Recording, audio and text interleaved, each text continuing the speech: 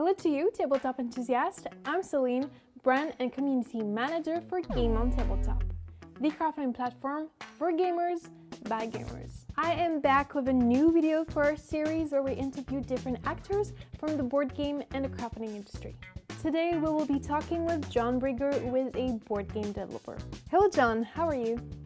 I'm doing well. I'm recording here in Maine on the East Coast of the United States, which has been great so far. Can you tell us a bit about yourself? I think you have a background in qualitative research and you've worked for Apple. So how did you end up working in the board game industry? I'm John Brieger. I run the Brieger Creative Studio, which is a board game development studio based in Sunnyvale, California. We help publishers take games from prototype to product, is what we like to say. And that covers things like development, gameplay streamlining, playtesting programs, content design, sometimes production, art direction. Before I made board games for a living, I worked in the tech industry designing retail stores, specifically interactive installations and the experiences that customers have when they come into an Apple store. And that involved both a lot of user experience design as well as field research, where we're going into stores, watching customers go through different journeys in the store, maybe testing a new experience in the store. And when I started working on board games, it was something on the side in addition to my normal job. And a lot of those skills of watching customers go through experiences and using that to iterate the experience sort of transferred over in the area of playtesting, watching people play a game and figuring out how to use their experience of the play to make the game better. And that was the part of making games that always really appealed to me. So while I do sometimes design games, I think that playtesting is really at the heart of everything that I do and everything that the studio does. So now, can you tell me what is exactly development for board games? That is a tricky concept to nail down. I generally like to think of it as refining the game for its intended audience after the publisher has sort of seen a path to the market.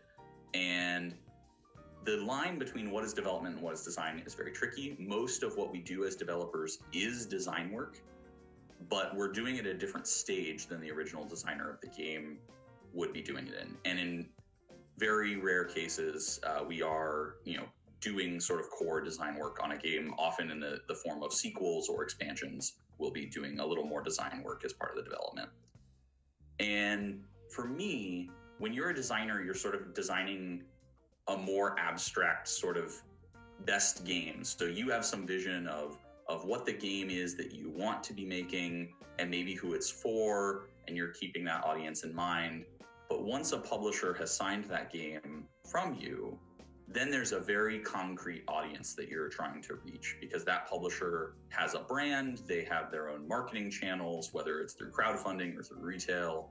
And now you need to refine that game with its final theme, with the artwork and aesthetic that the publishers decided to pair it with for the audience that the publisher has. And that might include making changes to the complexity of the game, either more complex or less complex, depending on the audience. That might mean adding a solo mode because it's going to an audience that really would desire a solo mode for the game, or expanding the player count. Maybe the game came in 2 to 4 players and we really think that it could reach more families if it could play up to 5. Those are the kinds of challenges that developers can meet. And I find there's often a misconception that development, and especially developmental playtesting, is all about smoothing out the bugs in a game. And we do absolutely do that. We test the games exhaustively. We try to find edge cases. We try to find places where the rules are a little rough and make the games flow smoother and be more approachable and more easy to learn. But it's also about finding what are the things that the audience finds the most fun in the game, and can we make more of those moments? Can we help the audience have more fun with the game? So I sort of refer to that as adding texture to a game a little bit. How does working with a developer help with the overall cost in production? One of the things that I find useful as a developer is really knowing materials and understanding the production flow of a game. And it's something that I encourage every designer to learn as much about as they can. When we have the final sort of bill of materials for a game, we can start looking at ways to optimize those components. So what tokens could be printed front back of each other? Does this need to be a piece of cardstock or a punch board or something different? And it's not necessarily just about saving cost and making the publisher more money or less money, or maximizing profits in some weird capitalist scheme. When you can lower the price of a game enough that you can lower the MSRP, you're making a game more accessible to more people. And to me, that's what I view cutting costs and cutting components as, is a way of making games more accessible to a wider audience. The $20 games that you can find at a large retailer are going to reach more people than a $60 hobby game most of the time. And how can we work to make our games as accessible as possible to the most people? That's something that always intrigues me, and that's sort of the lens that I approach component reduction through. And is it always necessary to work with a developer? No, I don't think it's necessary to work with a developer every time, as much as I don't want to talk myself out of a job. I really think that you have to figure out where in your process, if you're a publisher or a self-publisher and you're listening to this, a developer fits. Are they someone that comes in at the end? Are they someone that comes in early and sort of helps advise you across your whole product line? Are they none of those things? Some designers polish their games much further before they take them to publishers than others. And I think you as a publisher will know how complete a game is when you play it from the rules without the designer there. You can get a good sense of how finished this thing is. And as a consequence of that, the products that we end up assigned to as developers do tend to be more complex products, whether that's really big games with lots of systems, or sometimes small games, a game like Cartographers, which has a lot of content that needs development and needs playtesting, even though it's a small, more approachable game. At which stage do you add a developer to your team? Generally, we like to be added to a team when there's a clear vision for the product and the game is completely playable. So we like to make sure that the designer has finished their design work and has taken it almost as far as they can take it without an additional set of eyes. And then we can come in as a fresh perspective, representing the publisher and representing the audience, and work through our process. There's no one set stage where you have to hire a developer, but the later you hire, the less impact and change we're going to be able to have. So for example, if you've already run your crowdfunding campaign and you have renders of a bunch of your miniatures on the product page, you can't then change the number of plastic miniatures in a box. So that's something you promised to your audience. So if we came in and say, actually, it would be better if we had 3 types of miniatures, but only 12 total instead of 18 miniatures, but 2 types, that's a change you couldn't make if you hired us after the crowdfunding campaign.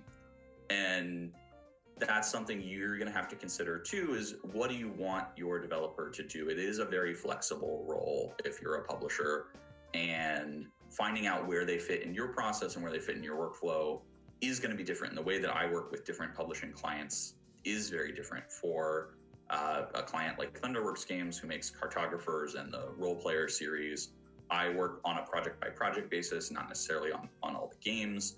And we come in, after a pretty significant amount of design work has been done. For a client like BoardGameTables.com, we actually work on a retainer basis, and we have a set number of hours that we work with them every month. And then when we need a really big project, we'll spin it off separately. So you as a publisher can find your own best relationship with your developers. And I don't think that that's a problem or there's one right way to do it. Do you have tips on development for creators with a smaller budget? For creators with a smaller budget, and I think that's something I maybe should have said about all my advice, is I work mostly on games that are intended to be commercial products for sale by companies intending to make a profit. And that is not the only way to make a game or the only reason to make a game. Lots of my favorite games I have been part of as a player have been games made for special events or for a specific audience, or released as a project because it's a piece of art that the designer cares quite a lot about. So don't ever feel like you have to hire a development team just because they exist and it is a thing that you can do. If you're on a smaller budget, something you can do is hire a developer as a consultant. Not all developers are available to do this. I often am not, and my team generally does not do a lot of consulting. But that maybe your developer is going to play your game 2 or 3 times and just give you some advice about where you might take it. And rather than do the development and make changes, run more play tests, you're not going to get a full cycle out of that engagement, but you'll get some direction that you can take back into your own process, because I'm assuming as a publisher or designer, you probably do run some tests of your own. It's very rare to have a designer or a publisher that's not play testing and running games. How do you know when a game is ready for production? I honestly don't know that you can. No game is ever finished. It's only ever published. That's what I have heard quite a bit from others. And we often look at how much is changing test to test, how happy are players about the game, how much do they want to play it again or ask to see it when we move them on to some other game. We often will use the same players, but have them play different games across many tests. And those are indicators, but not necessarily, once you hear that, the game's done. You have to know for yourself, and I think it is different for every project, how tight and complete you need an abstract game, like a chess or Onitama, is very different than the amount of tightness you need on a role-playing game product. And only you know. You just have to know it when you see it, unfortunately. Do you sometimes suggest expansion ideas to creators, even if they are not planned? Yes. Brieger Creative actually specializes in what we call expansions and line extensions. These are things that are carrying a product line forward for a publisher. So in the example of Cartographers, we had Cartographers Heroes, which is a standalone sequel. Or recently we had Kabuto Sumo, and we developed the base game and then actually designed the expansion for the game that was offered as part of the crowdfunding campaign in-house as part of the development process. So that goes back to that point about audience. I really feel like development is all about audience. So when we look at a game, we suggest expansions when we feel they're appropriate for the audience. And often as part of a crowdfunding campaign, we're looking at ways to stretch the pledge levels so that we can appeal to multiple audiences. Maybe there are those people who want to go more all in and are ready to sort of spend for a premium product. And there are people who are really just there to get the base game. So sometimes we're looking at expansions. We also might be looking at things like deluxe component upgrades or add-ons, playmats. We look at sort of the product cohesively as a whole line when we go through the development process. What would be your advice to a creator to map out a long time plan for a game with expansions? It's easy to bite off more than you can chew with expansions, and I think it's important to really limit yourself to look at the expansions that you're going to produce as part of your initial offering, whether it's a crowdfunding campaign, retail, pre-order. So for me personally, that tends to be 1, maybe 2 expansions plus the base game. If your base game isn't released, I think it is a mistake to plan more than 2 expansions ahead, unless you have something really, really big with an enormous marketing budget behind it. I'm thinking on the scale of something like Keyforge from Fantasy Flight Games. That's maybe okay to plan a couple expansions ahead because you're spending hundreds of thousands of dollars in marketing. For most of us in the board gaming industry, you aren't sure how the market is going to receive your base game and maybe even how they're going to receive your first expansion. So we try not to put the cart before the horse, as they say. So to use Cartographers as an example, during the development of the base game of Cartographers, we made a mini expansion, the skills expansion. And then we had some ideas for some further material, but we waited until the base game was released into retail to see what the demand was and see the reception before going ahead and pushing for more material. The downside of that was, at the time that Cartographers was designed, the designer Jordi Adon is a brilliant designer. He was just working independently. In between when the game was designed and when the game was released, he was hired full-time to work for CMON and wasn't then available to design the expansion. So there's always a little bit of a trade-off. You know, you have to think about your availability as a publisher, your availability as a designer, if you're the designer of the game. I often, as a personal designer, when I sign contracts to publishers, I sort of say, I want the first chance to work on an expansion, but I don't want my availability, let's say I was just too busy on some other project, to block you from making an expansion that you need to be made. So they have the ability generally to make an expansion without me, and I just get a lower royalty on that expansion. And, you know, that happens sometimes.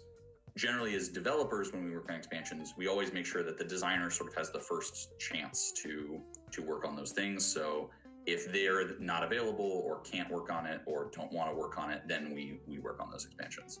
Do you also work on their rulebook? And if you do, what is the most common mistake made there?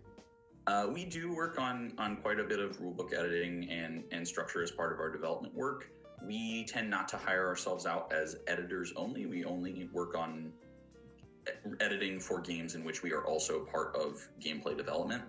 And sometimes we also work with an external editor as well. So we'll do a developmental edit and then we'll have an external editor come in and clean things up. And that is still worth it. If you are a publisher, I still think it's worth hiring a developer and an editor.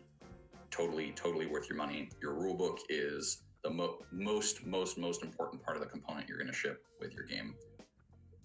Common mistakes that we see are explaining things out of order. So introducing a concept and says, well, when you round the barn, but you haven't explained what rounding the barn means in your game, or whatever that thing is. So introducing things out of sequence. And the other thing is rulebooks that concentrate too much on telling you what you cannot do, because generally, if the space of a written rulebook, it just is telling you the things you can do within the systems of a game. So if I say you can't pick up the table, flip it over, and stomp on it, I don't need to put that in the rulebook because I never told you elsewhere in the rulebook that you can flip the table and stomp on it. And I often see, maybe somebody asked this as a question, can I do this? And someone puts it in their rulebook because some playtester asked about it at some point. But broadly, I don't think rules are there to tell you what you can't do. Rules are there to tell you what you can do. And if you cover every one of those can't do cases, your rulebook just gets longer and longer and longer.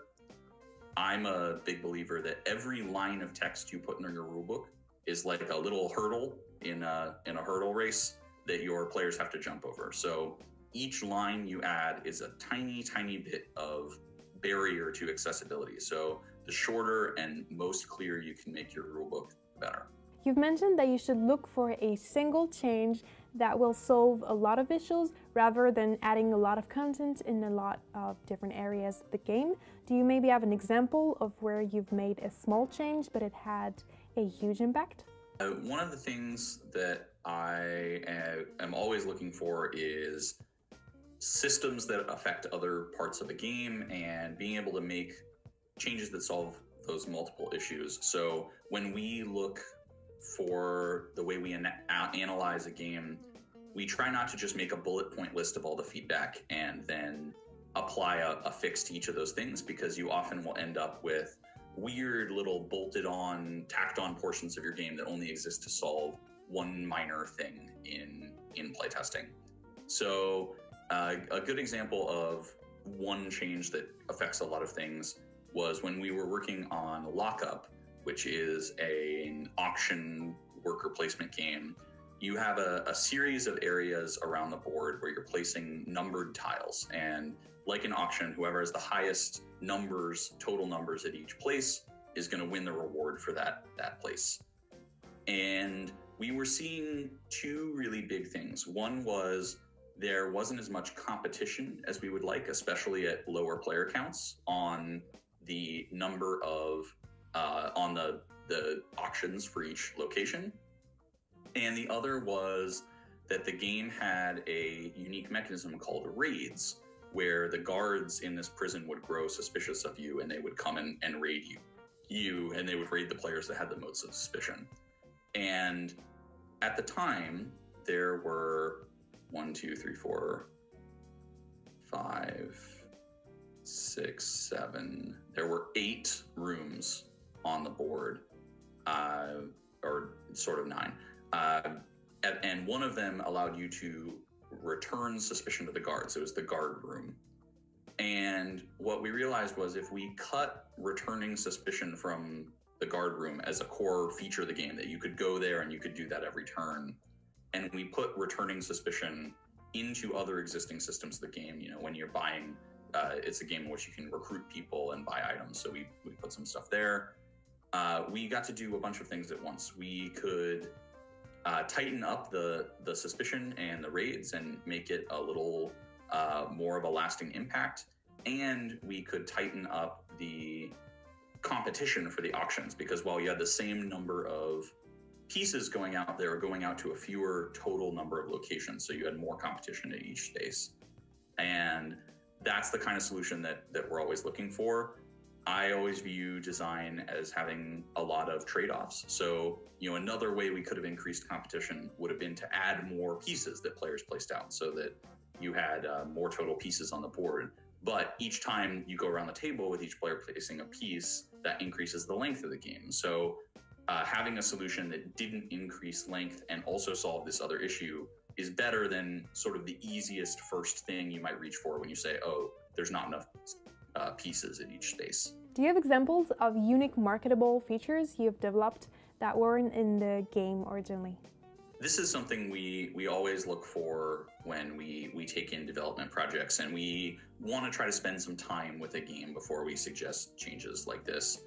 For Kabuto Sumo, the game came to us as all discs from the designer Tony Miller.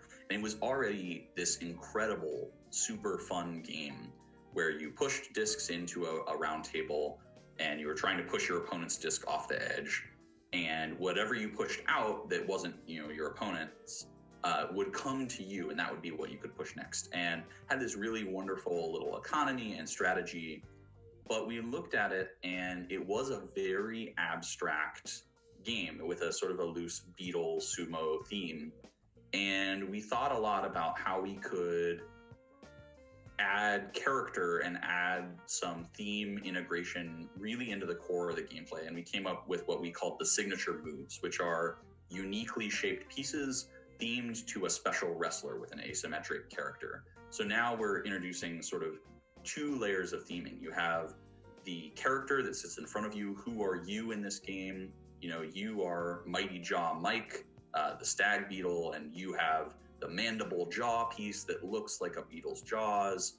And because it is a physics-based game, the shapes of those pieces have all sorts of interesting physics ramifications for the gameplay. So we also got to spend a ton of time developing and iterating and testing different shapes and different ways of using those pieces to accomplish those signature moves. And that for me was an incredible opportunity, because for many people who are now buying that game, it's just released now after a successful crowdfunding campaign, they couldn't even conceive of that game without the wrestlers and without the idea of that theme applied to it. And it fits so perfectly with Tony's vision for the game as a designer, and it felt like a natural extension of that. How do you design content, especially for crowdfunding audiences? And how do you get a game ready for crowdfunding? Designing games for crowdfunding is, I think, tricky. You have to know where your audience is within the segments of crowdfunding very specifically, and whether you're intending to try to bring a lot of new people to the crowdfunding platform, or you're trying to appeal to sort of the core board game crowdfunding audience that already exists on these sites. As an example, recently we worked on a game called Catastrophe, and this is a lighthearted party family game featuring famous cats from Instagram. And we knew that the majority of the audience for this game wasn't already on crowdfunding sites. So we spent a lot of time doing outreach. We had cross-promotional posts with the Instagram cats. And when we looked at our content design for what was going to be in the crowdfunding campaign, we had to make sure that we were really explaining what are stretch goals. What is the idea of unlocking more content as the campaign gets bigger? And in another campaign, you might just put a graphic up that says stretch goals, and people who came to that page would already know what that term meant. For miniatures games, something like we worked on Batman the Animated Series Adventures with IDW. That's an audience that really responds to additional content and unlocks, and they put a lot of value and worth into the stretch goal and being part of a stretch goals of a campaign in a way that an audience for a more casual game might not. And I'm not a believer that stretch goals are always necessary or that there's only one right way to run a crowdfunding campaign. I think it's more about understanding your audience and appealing to their expectations more than anything else. Getting a game ready for crowdfunding is its own process. There's not only all the marketing and promotional work that you're going to have to do, but you have to think carefully about your game's content and how you might want to divide that content up into multiple SKUs or pledge levels. So I don't think disingenuous to look at your game cohesively. What is the maximum product you want to deliver if you had an unlimited budget, and then start sort of working your way down from there. And you never want to present your minimum product, what's there day one of the campaign, without any stretch goals. That needs to be a fun and functional and complete game. You can't really strip stuff out of it. But it's okay, and I think better as a developer and as a designer, to design everything at once rather than designing them in pieces that get added on, because you want the final product, when it all comes together, to be cohesive and to feel like it all fits together. So I'm a big believer we develop almost every stretch goal that is in every one of our campaigns 100% in advance of that campaign, unless it involves some sort of backer created content or contributed content from the crowdfunding campaign. We try to design everything in advance. And I have seen from some backers that they see that as a little cynical of, why is this already done when you said it wouldn't be done until we got $200,000? But I think that is what makes for the strongest game and for the strongest product, is working on it cohesively. And I think the results of that speak for themselves. It also is less chance that the product gets delayed because you're developing a ton of content after the Kickstarter campaign or crowdfunding campaign. What would be your advice on add-ons and stretch goals for crowdfunding campaigns? We work quite a bit on stretch goal content and add-on content. I am a big believer that you want your stretch goals to add value. And I think it's hard sometimes because creators feel a pressure from backers of crowdfunding campaigns to just add anything that, everything, we have 35 unlocks on this campaign. And I really try to challenge the publishers I work with to make sure that everything you're adding is making the experience of the game better for players. And you're not just saying, we started with thinner cardboard than we ever would actually want to print, and we made that cardboard thicker. Really challenge yourself to make a premium, great product at your base level, and then add to it things that are truly adding value for your backers. Working on add-ons, especially, or stretch goal unlocks that allow additional purchases, people want to give creators their money. They want to support you. They want to be part of the process of making the game. They want to be part of a community that contributes to the game. And I sometimes see creators afraid, and I'm sometimes afraid myself of, the max pledge level for my game is over $100. And, why would someone give me $100. And I think sometimes it's a confidence thing. It's different for small creators than it is for someone, you know, like a Simon. But people want to support you. And when you're making additional add-ons to add to your campaign, there is a logistical problem of making additional SKUs. But I don't want creators to be cynical of, oh, people will think I'm just doing this for cash or whatever. The backers are there to support you and support your vision. And if you're giving them something that increases their enjoyment of the game, that's great. And you shouldn't feel guilty about providing that or giving it to them. So I am always looking when I am signed on to projects for where are the opportunities for potential add-ons or deluxe components? What makes the most sense to be a deluxe component? Is it really going to push the experience of the game further, or is it just, you know, sort of a waste of space? Not every game needs a board that's replaced with a playmat. Some games, the playmat is a wonderful addition, and some games it's really not necessary. And you have to figure out that for yourself by really looking at your own game and figuring out what are the best products that are fits for it. Was the last question? Would you like to add something? I think my biggest piece of advice for creators is always be thinking about who your audience is and who are the people who are going to be playing your game, who are going to be purchasing your game, and keeping them in mind when you're developing new features or add-ons or stretch goals or whatever it is that you're working on, whether it's core game or additional products. It's all about your audience. And if you're ever struggling or trying to make a decision, it's always good to put it in front of people, whether that's real players or your peers in the publishing and design communities. I have gotten so much help and so much advice and so much mentorship from other designers and developers and publishers.